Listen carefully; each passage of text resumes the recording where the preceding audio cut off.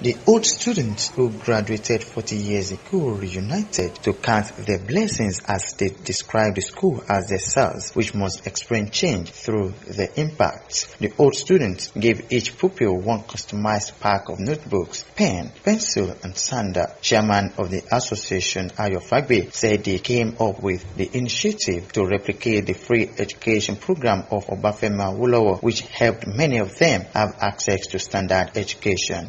If not because of that free education, most likely, most of us, including myself, wouldn't have been able to see the four walls of the school. But we're being given books free of charge and some other stuff. So I am amazed when we look back, we say, okay, can we replicate the same thing that was done to us then?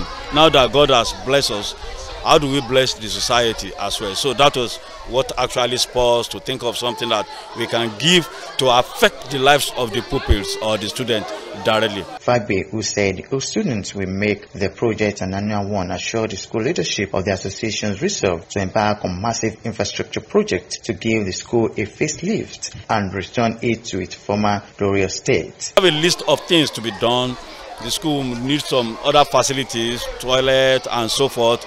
We will go back to our platform because school resumed this week. That's why we say, okay, let's quickly do this so that before they start going to their various classrooms. Former pupil of the school who graduated in 1981, Femi Akarakiri, charged pupils of the school to be focused, work hard, and fear God in their journey of life. I gave them 3 things for them to go home with. The first one is character, because no matter who you are, if your character is faulty, you will not be able to excel. Even when you think that you have gotten to the peak, and with a faulty character, you will definitely come down, and it will be very, very poor. The second one is to work hard. Put in the effort required for success. There is nothing good that comes so easy. Everything that is great has to be built, and it takes effort to do that. Even for God to create the world, He worked. And then the third one is to stay close to God, because at the end of the day, you can put in a lot of effort, but if God is not backing it up, you will go nowhere. Former teacher of the school who taught the old student, Chief Funke Olujongbe, urged the teachers to be diligent in their duties to build future champions who will remember them for the great job they've done. Teachers should not look at any headmaster, any principal before doing his or discharging his or her duties. They should discharge their duties well.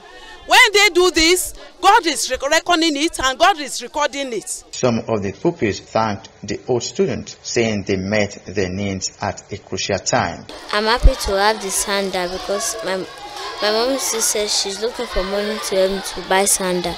I like this thing and I love it so much. The old students, during their engagement with the pupils, taught them old rhymes that were in vogue during the time in the school. Odunayo, OSRC News.